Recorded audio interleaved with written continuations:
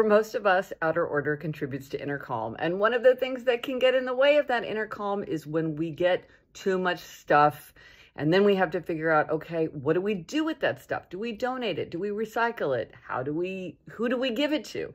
And one of the things that can make this difficult is the endowment effect. The endowment effect is a psychological phenomenon where we value something more once it's ours. Once we own it, we value it more than if it were just out in the world.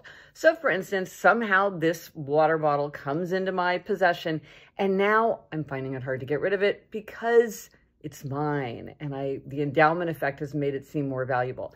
So one of the ways to counteract the endowment effect that I found is to figure out who can use it better. Where can you send it along its way so someone else will benefit from getting it? So for instance, I remember when I was trying to clean out my gigantic collection of picture books.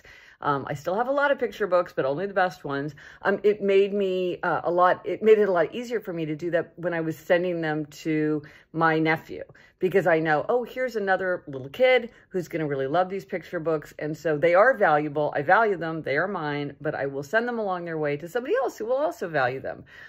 So one way to counteract the power of the endowment effect is to have a plan for where things will go. And that's a way to clear clutter to get so that outer order contribute to our inner calm.